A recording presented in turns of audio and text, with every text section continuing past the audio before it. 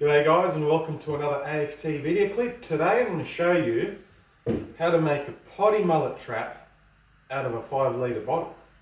It's that simple. It will save you so much money and it will last you pretty much a lifetime.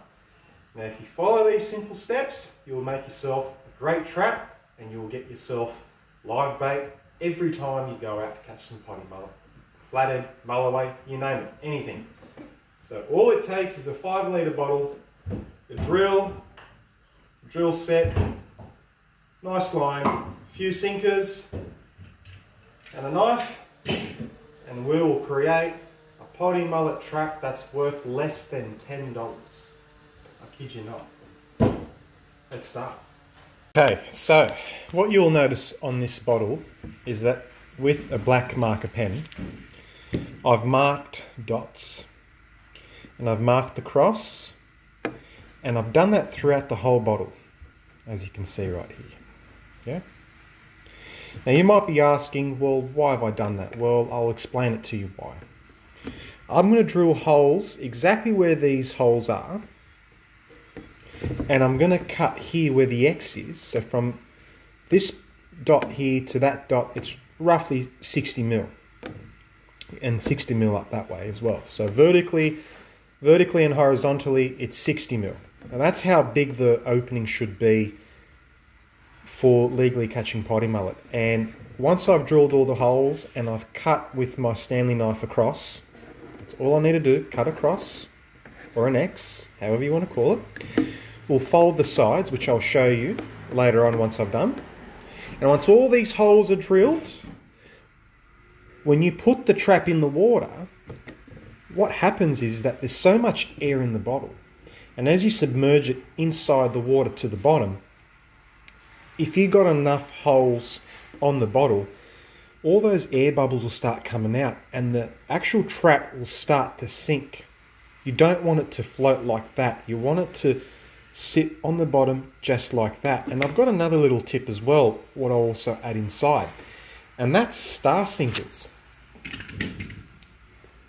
These nice bad boys right here, and I'll show you how I tie it to my trap to keep it submerged, and I'll also show you where I keep it as well, because for this trap to work you need it to sit on the bottom without minimum movement and get all the air out of the actual trap, and that's how you'll succeed in catching Poddy Mullet this way.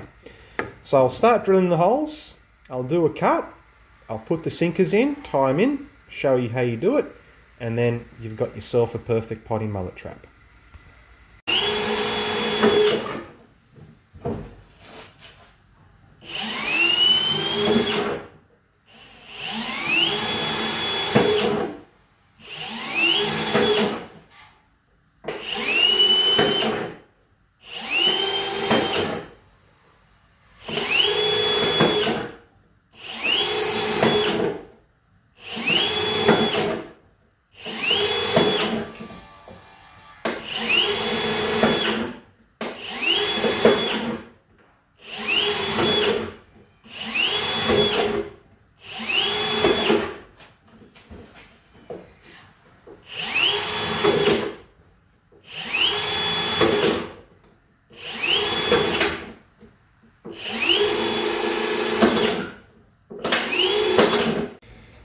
Okay, so as you can see, I've drilled so much holes on this bottle, and you might be asking yourself, why do that?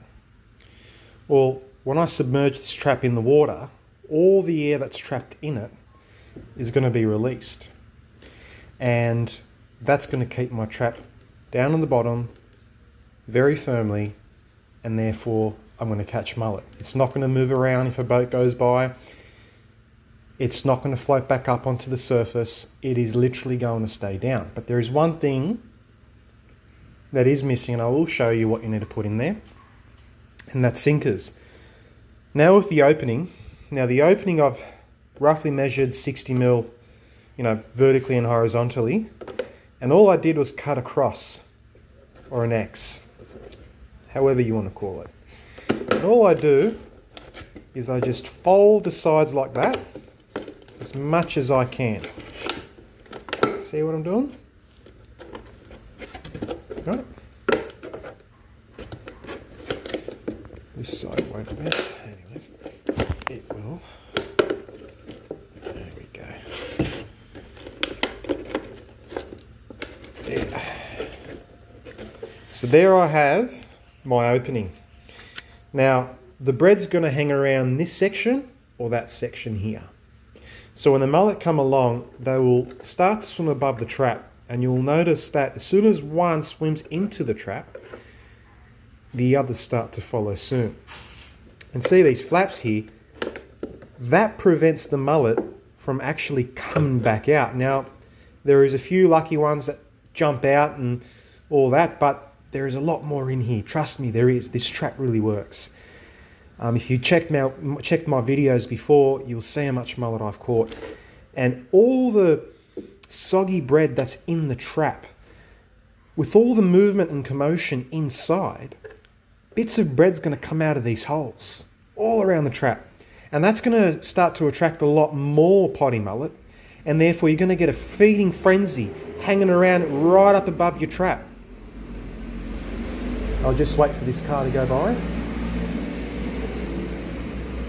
Okay, and you'll get all this poddy mullet right above your trap, and what they'll try to do is they'll try to get to the bread, and then 1, 2, 3, 4, you name it, you can catch, I don't want to say the number of it, but you'll catch an astronomical amount of poddy mullet on a really good day.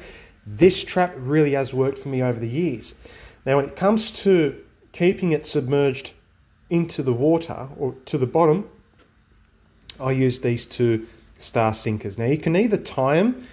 I would tie them using 40 pound line, mono line. It could be any type of line, that's not a problem. But sometimes I just like them freely loose inside at the back like that. You can use rocks, but I find that these sinkers, just the way they are, it will sink down to the bottom.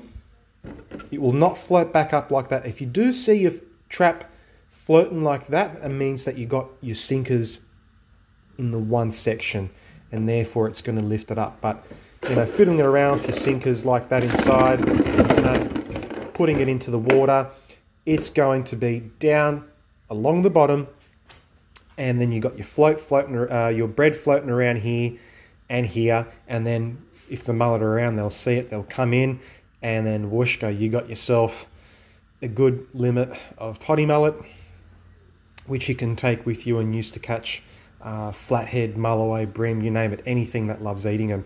So this is how I make my poddy mullet traps. And remember, 1 trap per person. Don't use 2, don't use 3. It's 1 trap per person. And this is a perfect size, enough for you to catch the live bait that you need. You don't need to spend over $100 on those glass poddy mullet traps. Like, it's just a waste of money. Go out there, buy yourself a 5 litre water bottle at least. Okay, here I've got a 5 litre cooking oil bottle, but that's fine. I'm going to wash it, I'm going to clean it and dry it, and it's still going to be good. But it's cost me no more than $10, and it does the same job, if not better. It lasts a lot longer. I've caught so much more fish, and yeah, just look at the open. They'll come inside and they won't come back out, and all that commotion, the other poddy mullet will be like, okay, let's go and rescue our friend, and they'll come inside, and then there you go. You got 20, 30, 40, 50, 60 poddy mullet like that, and it's just awesome. It's just a great little do-it-yourself project. Get the kids involved, and then try it out yourself at your local estuary, and you'll be surprised how much you'll catch with this trap.